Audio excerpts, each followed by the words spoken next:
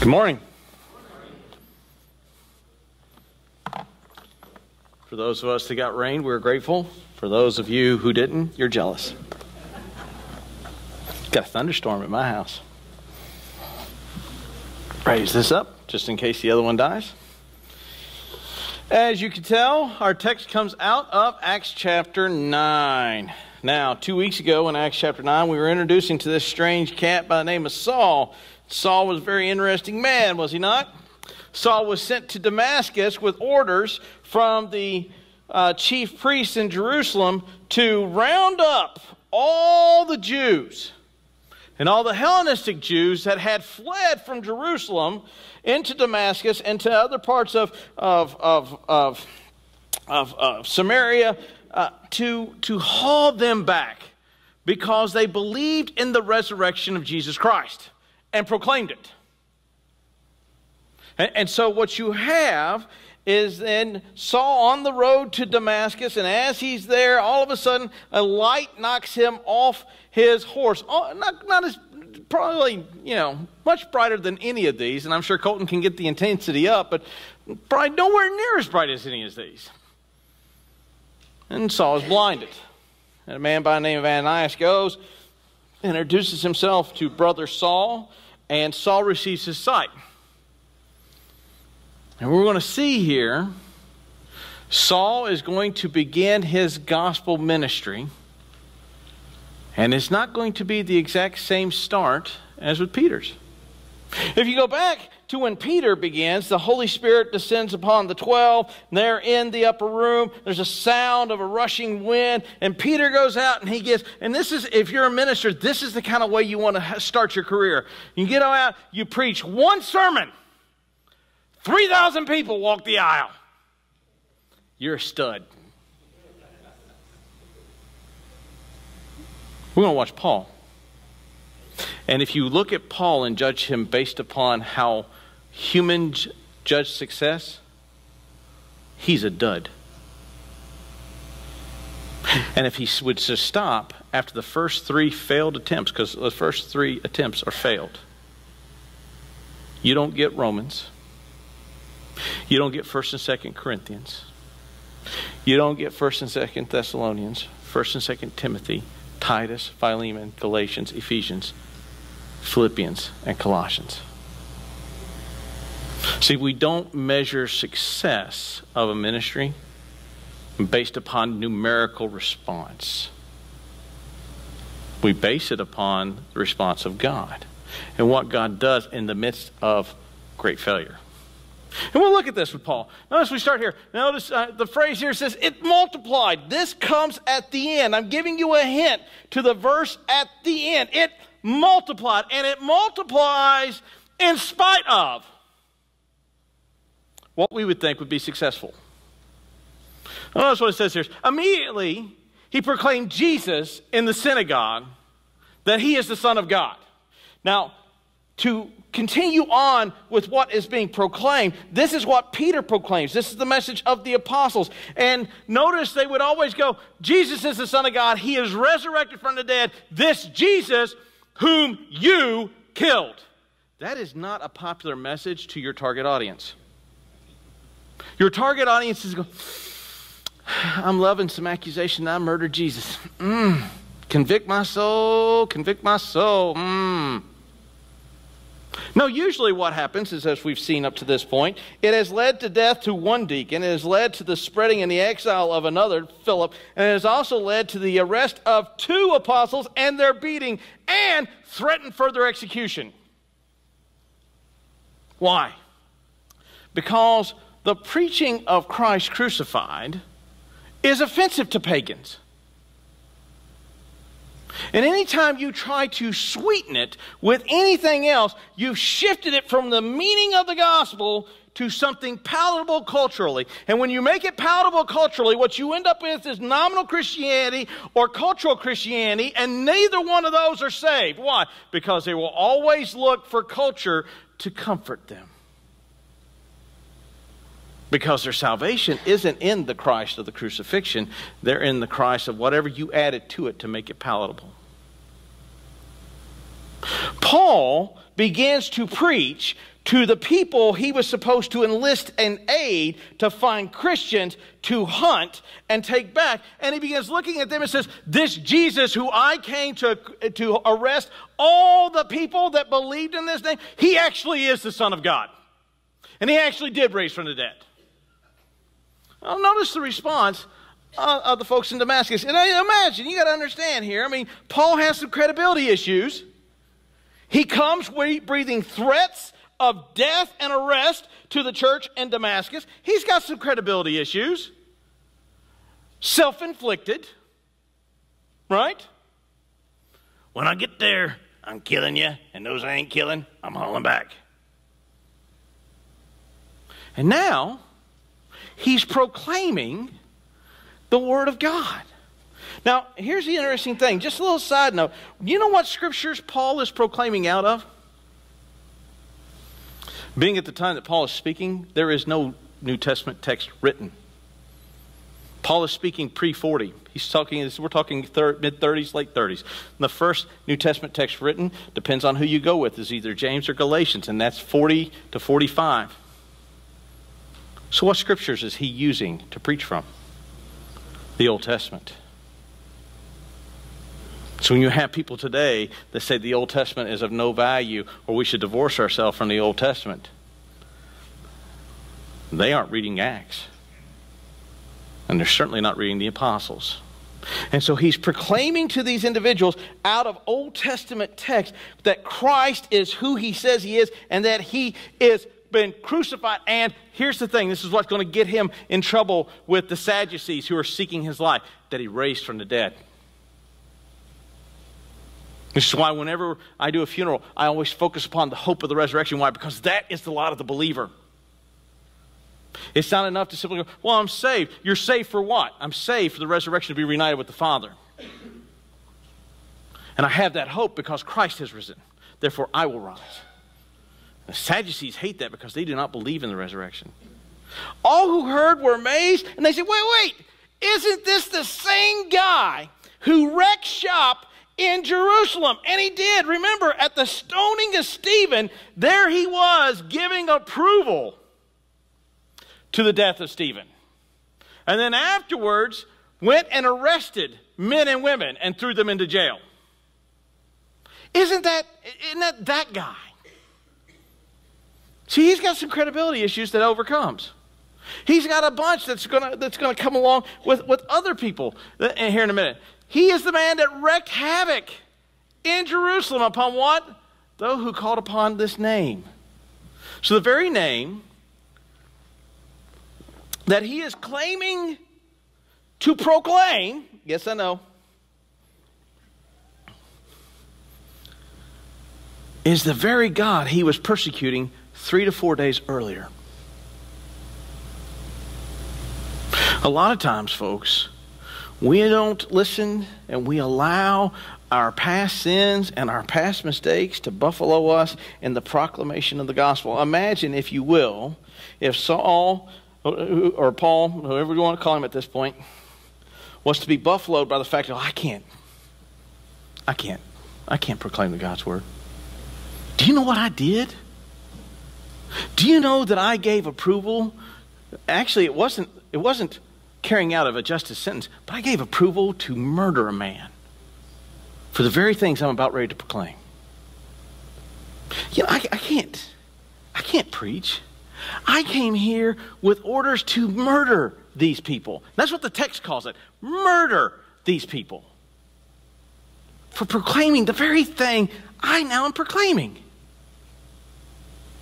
Imagine if Paul had given in to that thing that buffaloes us. You would not have Romans, 1st and 2 Corinthians, 1st and 2nd Thessalonians, 1st and Timothy. You wouldn't have Philemon. You wouldn't have Titus. You wouldn't have Galatians. You wouldn't have Ephesians. You wouldn't have Philippians. And you wouldn't have Titus. And if Athanasius is correct, you wouldn't have Hebrews. If he had allowed himself to be buffaloed at that point. Imagine the impact you can have in your society if you stop allowing yourself to be buffaloed with your past sins. What are the sins that you're currently committed? See, because here's the thing is, while we look at that and go, well, Paul's different. You have a commission. When Jesus in Matthew 28, he doesn't go, some of you go, the others of you sit. Does he say that? Only the educated go. The laity sit. Does he say that? What does he say? Go. And the implied statement is whom? All. All. Well, you don't understand. Doesn't work. Paul's a murderer. Paul murdered Christians. Paul, 3 to 4 days earlier, was there to kill the very people he's now preaching to. That wasn't an excuse for him. It's not an excuse for you. It's not an excuse for me. The devil loves to buffalo you. The devil loves to buffalo you with your past sins. Look, if I allowed him to buffalo me with my numerous and grand past sins, of which I will confess none of them to you.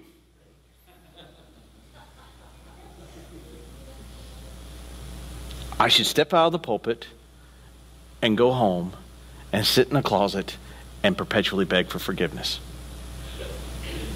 Because from a human standpoint, I'm unworthy. But from a godly standpoint, I have been made worthy. Not because of me. The same reason why Paul has been made worthy. Because it wasn't because of him. It was because of the crucified Lord of whom he now proclaims.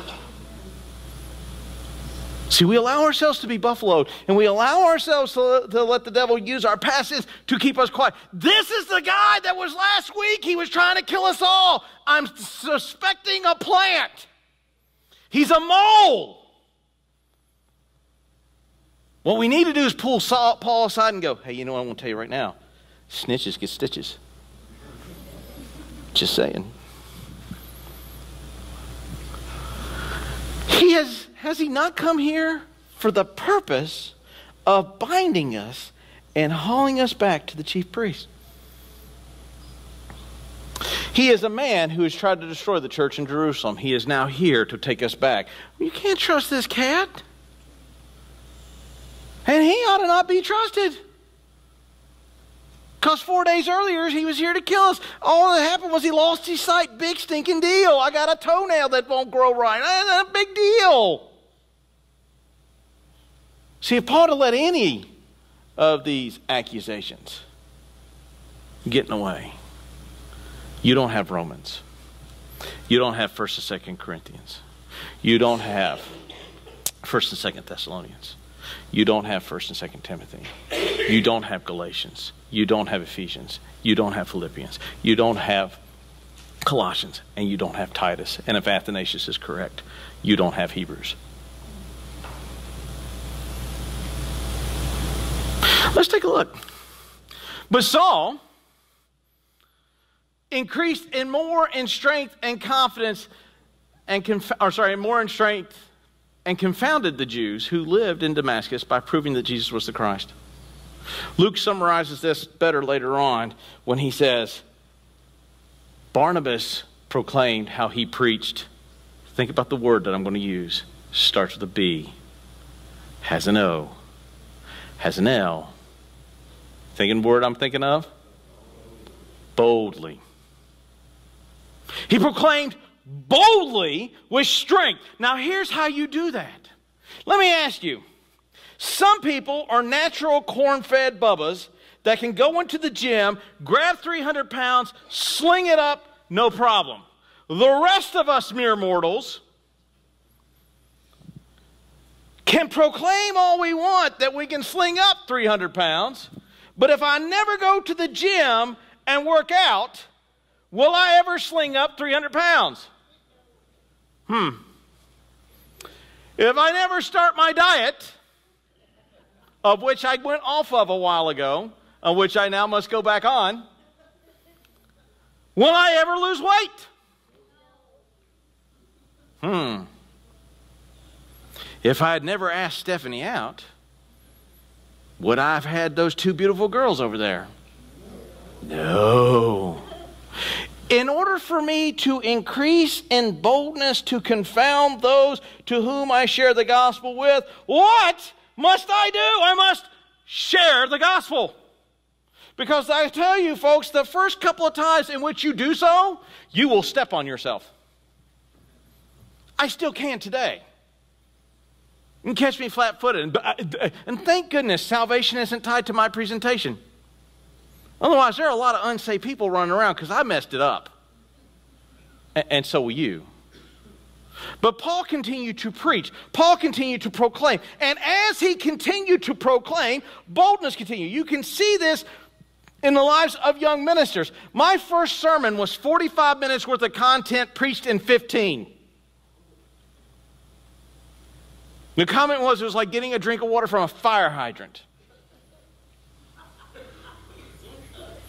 Oh, I preached every word too. I just preached it at such a rapid rate, you can watch everybody in the room going like this.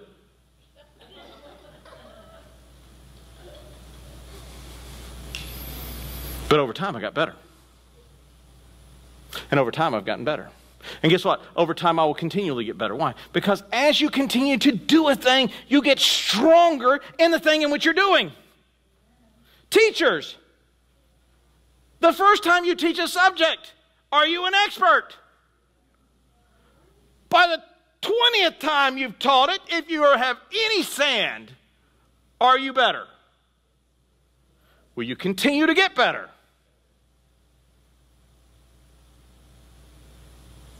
When you proclaim the gospel, because our command is to go, the first few times it's not going to be a success in the eyes of yourself. That doesn't mean that you stop. Nor does that mean that you have a license to quit. Well, I tried it once. And it just didn't, gosh darn, I tried it and it just didn't work. Those are the excuses we use. Paul continues to do this. And we're going to see what happens here. We're going to see how successful Paul started. Now, I've already tipped my hand and told you it wasn't a success in the eyes of man. No, notice what's saying. When many days passed, this is the next verse, the Jews plotted to kill him. Well, let's go back to Peter. Remember Acts. Peter gets out, proclaims the gospel, and what happens? 3,000 people walk the aisle. And he does it again and more. And at one point, there's 5,000 people in the church. And then some other things happened. And he got arrested and he got beaten and all that stuff. But let's not focus on that. He preached 3,000.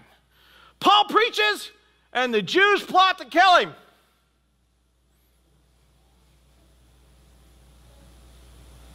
Would you call that a success? Does it record number of people that got saved? No, for us, the fact that they planned to kill him.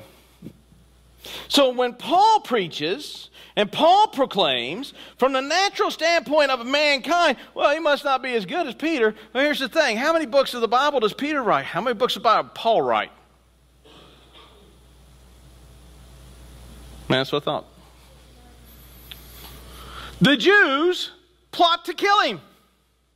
But Paul, or Saul, being aware of this plot, and know that they're watching, he goes out and preaches, and in spite of their attempt, thousands this time come and say, I want to be a follower of Christ. Is that what happens? Is that what happens when he proclaims? Paul is such a success, his first time go, that because of his success, they had to sneak him out of Damascus through a hole in the wall in a basket at night. In the eyes of man, is that a success? No. He's running in the cover of darkness to get away from those who are seeking to kill him, and there is no recording of any conversions. Well, he must not be able to bring it. You know what his problem was is he doesn't do an effective invitation. I'm sure Paul would have ended his sermon as Peter did. Every head bowed and every eye closed. John and James and Bartholomew are going to go over and sing a medley of Just As I Was. If you're here today and you crucified the Lord, I'd like for you to slip that hand up. Yes, I see that hand. Yes, I see that hand. Oh, I see that hand. If he'd have just followed that, he would have been a success. Imagine if Paul would have applied the principle that most churches applied. We tried that once. He tried this once. He's now running for his life, going out of a basket at night. Under the we tried that once defense, what should Paul not do again? Try again. Paul's going to try 3 times. And we tried that once defense gets blown totally out of the water because he continues to try. Nowhere in the text does it say once you've tried a thing, if it fails, you can't try it again. Matter of fact, that's a logical inconsistency. Because here's the thing is, did your wife say yes the first time you asked her out on a date? I can tell you right now, Steph didn't want anything to do with me. She thought I was obnoxious and a jerk. And I was wondering how she figured that out on the first date. I stalked that poor girl. And then I made it known that I would stalk her to Tennessee. She finally gave up.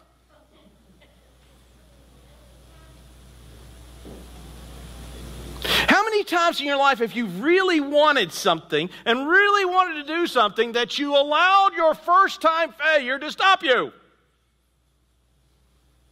Oh, but that's not the same. This is church. So when we're in church, it only counts. Is that right? Is that how it works? No. That's not how it works. His first sermon led to him being sought to be killed, much in the same fashion as Stephen was. And to avoid that happening, he flees under the cover of darkness through a hole in the wall, being lowered in a basket. In the eyes of man, this cat's a failure. But then again, he writes Romans, 1st, 2nd Corinthians, 1st, 2nd Thessalonians, 1st, 2nd Timothy, Titus, Philemon, Galatians, Ephesians, Philippians, Colossians. And if Athanasius is correct, he writes Hebrews. Right? And when he had come to Jerusalem, now here's his second chance. Now here's the thing about Luke. I'm going to take a drink and then I'm going to tell you. Luke is writing in chronology, but Luke is not covering all of chronology. When Paul leaves Damascus, in Acts, it looks like he is going straight to Jerusalem. However, there's a book in the Bible named Galatians that records that he doesn't go straight to Galatia, but he goes where? Into Arabia for 3 years. Why? Because if he doesn't, then what's said in Acts is either a lie or what's said in Galatians is either a lie. So he goes from there for 3 years to study with the Lord. And after 3 years, he now comes to see the disciples. You figure after 3 years, the cats in Jerusalem would go, yeah, that Paul guy. He's been off the scene for a little while. Yeah, we need to bring him in. What do? We can't try. You might be a plant. And remember, snitches get stitches. And they were afraid for him to join them because they didn't believe that he was really a disciple. So the people that are supposed to be the head of the church in Jerusalem are looking at the next apostle going, nah. And so you know what Paul does? He goes back to making tents. No, that's not what he does. He quits being a minister. No, that's not what he does. He is met with an attempt to be successful, to go and talk to the apostles, and their response is, no. It's not until Barnabas, a godly man, intercedes and restores the trust that Paul doesn't have with the apostles and says, look, this is the guy who on the road to Damascus has seen the Lord. And the Lord has spoke to him. And this is what he did in Damascus. He what? Say it loudly, folks. That's why it's bolded and underlined in italics. It's important. The command that we have out of Acts is when we proclaim the gospel, we are not to go, I'd like to tell you about Jesus if I could. No? Okay. We tried. I think I'll just do lifestyle evangelism. You know, I'm going to treat you really nice. And one day, you're going to recognize that I'm a good guy and I just dorked up my iPad. That's called lifestyle evangelism. And lifestyle evangelism works because what you do is you set up the relationship. But here's the thing is, if you only focus on the relationship and never once broach the subject of the gospel, all you got's a friend. Some of us in here have allowed ourselves to be buffaloed with the concept that somehow we are loving by not sharing the gospel with family and friends and loved ones because we don't want to lose that friendship. Let me tell you, dear friend, you are not a loving friend. Let me restate this. You are not a loving friend or family member if you know the person you're talking to is going to hell and it doesn't bother you that that's where they're headed and you stay silent. Just like if you saw that same person drowning in a lake and you went, well, I'd intervene, but I don't want to get wet. Would that be an acceptable excuse? I'd intervene, but I don't want to offend him by me dragging him in. This is a loving friendship. Please tell me, please help me understand how it is a loving friend or family member that willingly allows a loved one to go to hell because they have said nothing about the eternal state of their soul and then claim that you're loving. Well, help me with that. Well, see, what happens is we allow ourselves to get buffaloed with this concept of, well, I don't want to lose a friend. Temporarily. But by staying silent, guess what you do? You lose them eternally. And you have those things mixed up.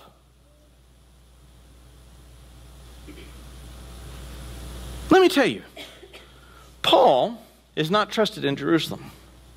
Paul, here in Jerusalem, is going to be sought after again to be murdered. Paul in Damascus is threatened to be killed, and they were going to kill him. Yet, he hasn't stopped proclaiming the gospel. You live in a time where no one's kicking in them back doors and hauling us off to jail. No one, when you proclaim the gospel to them, is going to go, magistrate, this is a Christian. And you're hauled off and lose everything. See, cultural Christianity gets its comfort from its things. True Christianity, as we will see, gets its comfort from the Holy Spirit and its direction from a holy God. We are all very comfortable. It's very easy to do. Look, I live in a Christian bubble. Every member of my family that is alive is a believer. 99% of my friends are believers. And the ones that aren't get tired of me talking to them about Jesus. All of you, if you're in here, I'm assuming, unless you tell me otherwise, you're a... So I now have to find people but are not believers on a daily basis. I have to move outside of my Christian bubble. Some of you don't have that conundrum. All of you have a one.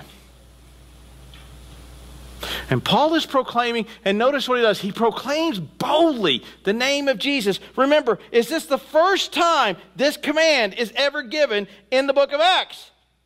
No, the disciples pray for boldness after being beaten.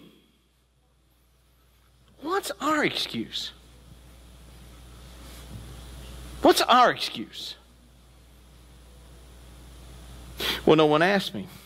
Now, notice that Paul isn't waiting for someone to ask him. Notice what happens. So he went out, because the disciples won't meet with him, and the people and preached what? Mentions it again, boldly, to the people of Jerusalem. And you know what happened this time? Thousands, because this is Jerusalem, thousands come forward. But he broke Peter's model, because he got that invitation down. Not only did he have every head bowed and every eye closed, he started off with, if you're here today and you love Jesus, raise your hand. If you're here today and you haven't been following Jesus, I want you to raise your hand. And he worked that emotional blackmail, and man, he had Barnabas over on the keyboard playing just as I was, just so soft and melodiously, and he was really working it. No, that's not what happens. Notice what happens. He spoke and disputed against the Hellenists, the same people that murdered Stephen, the same people that he was sent with to go and capture the disciples, the same people that are having a problem with the gospel because they are stirred up by the Sadducees who do not believe in the resurrection. And guess what the Hellenists decided to do? They decided they were going to kill him. Have you ever noticed that in Acts, typically when the Word of God is preached, the response is not, well, let me find out more about this Jesus who you're proclaiming about. Typically the response is, gotta kill that guy.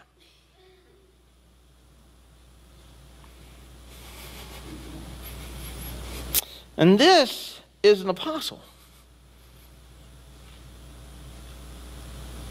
And he is not buffaloed by death threats. And he's not buffaloed by threats against his physical safety. As a matter of fact, we will get to a point in the text where Paul is stoned like Stephen is and left for dead. And you know what he does? Besides that, he gets up and goes back into the city that stoned him and proclaims the gospel. What's your excuse? What's your excuse? Compared to that, does your excuse measure up? Compared to this scenario, does the justification we use mean anything? So here's the question. Are we being obedient to the command of the Father? Or are we being rebellious? Are we being comfort Christians or Christ-centered Christians? Paul, now twice, has been confronted with death. Paul, now twice, has had people seeking to murder him the same way Stephen. And Paul is not ignorant to what this death looks like. Paul was there when they did it to Stephen. He knows the pain. If you've never seen a stoning, folks, it's not pretty. And they do it in the places where I and Larry have served. And typically they do it to women. And it's not a pretty sight. It's a very violent and painful death. And we're worried about a little rejection? If you were worried about a little rejection, would you have asked your wife to marry you? Or would you have agreed to marry your husband?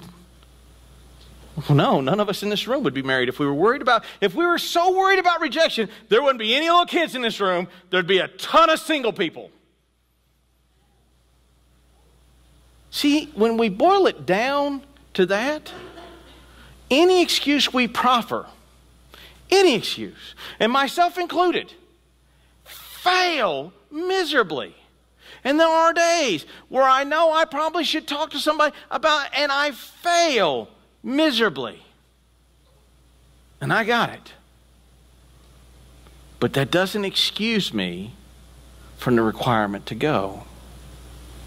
And while I grow comfortable, and at times have grown comfortable, in the lack of proclaiming my faith, that doesn't excuse me, because Saul is having people seeking to kill him. If they catch him, they kill him. I don't have that issue here. I don't have that problem here. And so since that's not an issue, I grow comfortable. And since in comfort, then when you get comfortable with things, guess what you choose not to do?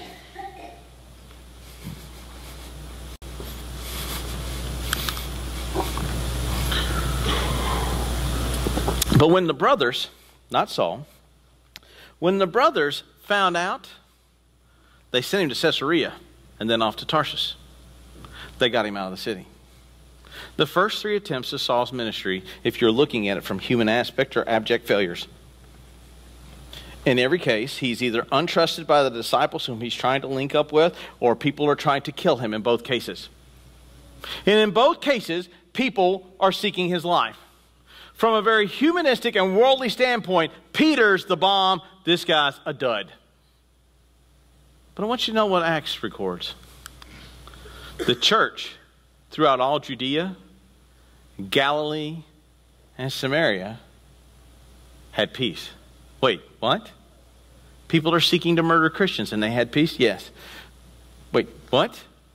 People are seeking to arrest you and murder you. And if you're caught, you're stoned. And if the government officials catch you, you go to jail. And in the time, in a couple of years from now, within the 1st century, they will feed you to a lion or use you to bloody the gladiator's blade. And they had peace? Yes. Because their peace isn't wrapped up in the comfort of their surroundings. Their peace is wrapped up in the hope of the resurrection. Where they don't fear death, because to be parted here is to be where? And see, what happens is we fear the lack of comfort now. It's because we've embraced cultural Christianity. Not true Christianity. They were being built up. How were they being built up? Here's the sermon. Ready? It wasn't a feel-good sermon. Here's the thing, folks. G.A. Chesterton makes a brilliant point on this. Christianity is not tried and found wanting. Means it's not tried and been found lacking in anything. It's been tried and found difficult. That's why people quit it. C.S. Lewis once said, I didn't come to Christianity to feel comfortable. I always knew a good bottle of port would let me do that. I came to Christianity to be convicted. How is the church built up? This is the sermon. Jesus Christ has come and you murdered him. But he is risen from the dead and there's forgiveness of sin. That's the sermon.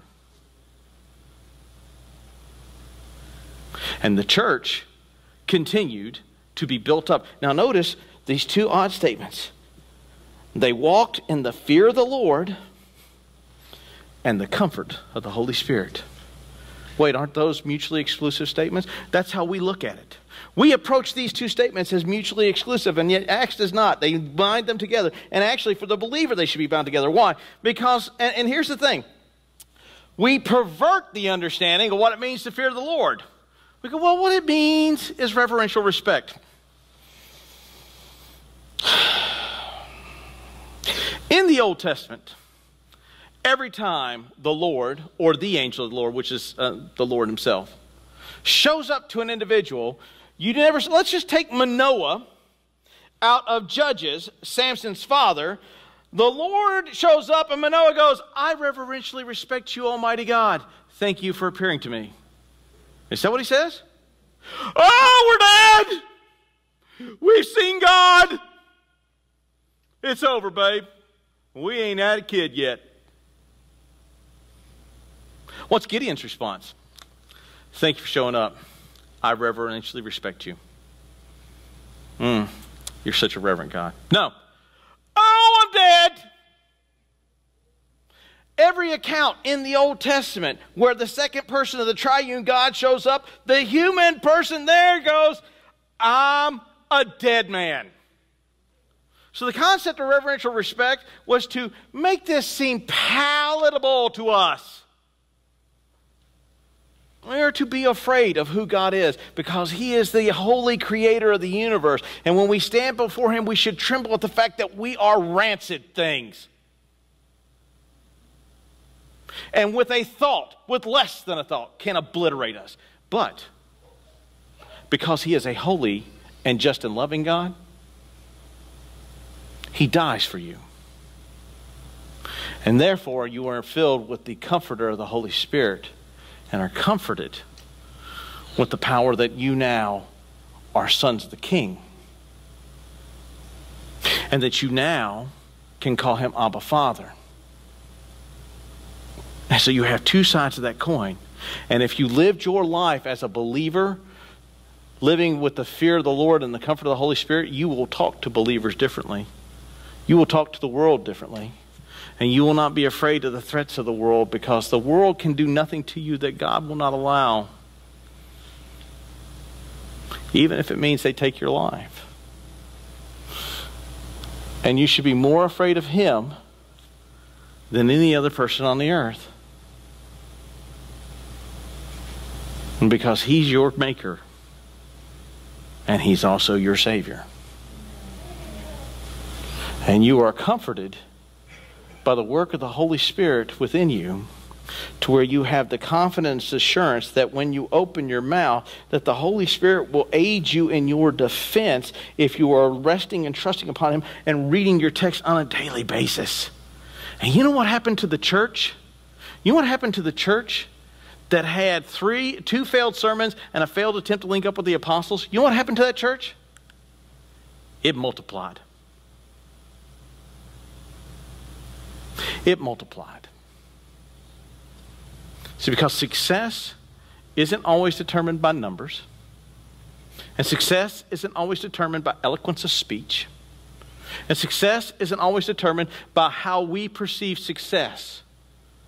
Success in the eyes of God is determined by what the movement of God is amongst the people. And the church grew. The sermon, Sinners in the Hand of Angry God, is written by Jonathan Edwards. Jonathan Edwards is not an eloquent speaker. Matter of fact, Edwards is known to have done this as he read Sinners of the Hand of Angry God.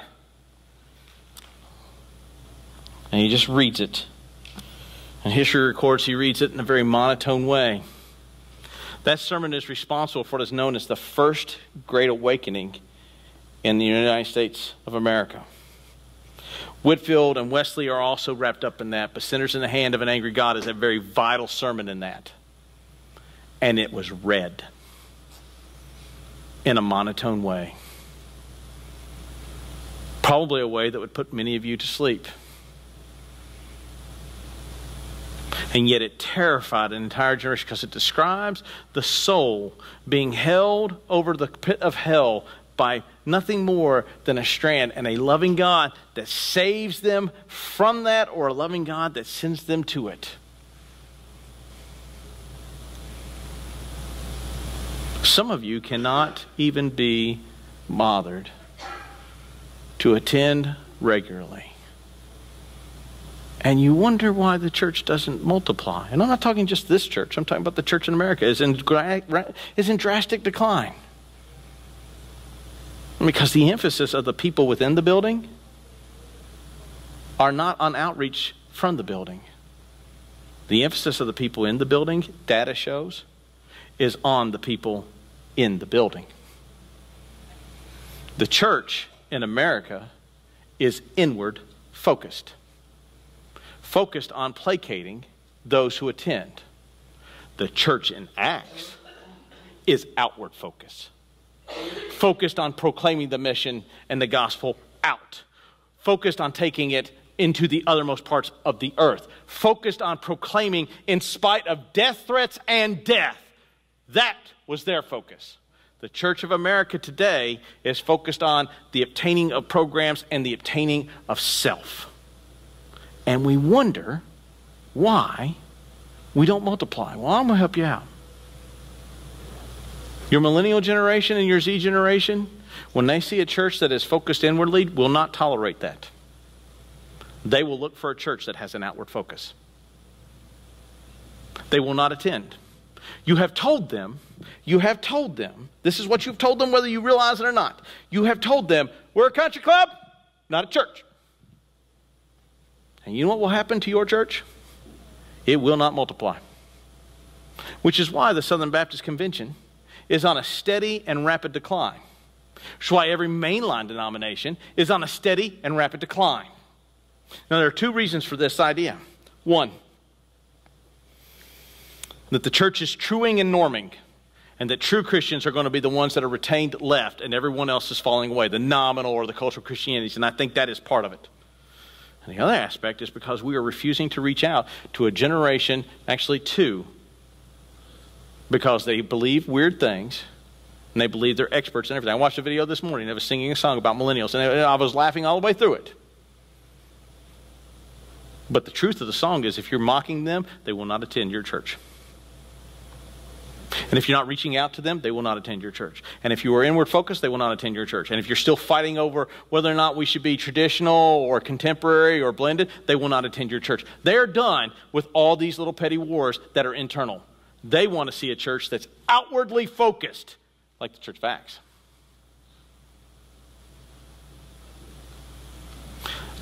Generation Z might be considered one of the most receptive generations to the gospel. The data is still out on that. But you know what happens? We're not focused on Generation Z. You know why? Because we're not focused on their parents. Because you know where our focus is? As the church universal in the United States? On ourselves. As long as we live with the belief that these buildings exist to make us feel good, we will be a church that will not multiply. And you know why? Because the focus isn't on the expanse of the gospel. The focus is on the comfort of our seat. You have a commission, every single one of you in this room, to include myself. And that commission is to go. If you are not going, you are rebellious. If you are rebellious, this will not happen. The logic is sound. And the logic is simple. No one is threatening you with death. No one is threatening me with death. No one is going to haul my wife and children off to the prison cell for my proclaiming the gospel. So why do I allow myself to be buffaloed with the excuses of it's not the right time? I don't want to upset the family dinner. Or any other issue that might come to mind. Why do you allow that? What excuse can you proffer that trumps what Paul has gone through? What excuse can you offer that trumps what Christ's gone through? We are either a going church or we will not be a growing church. Do you understand how the correlation works? You're here today as the praise band comes. You have been like me, a rebellious steward of God's blessing, who at times has refused to follow the very plan that Christ has and the commission that he has given us, which is to go. Today, I'm not asking you to come forward. I'm not asking you to come and make a public profession, but I am asking you where you're at in the pew, first, that you repent, and secondly, that you become a going Christian. Otherwise, we will not be a growing church.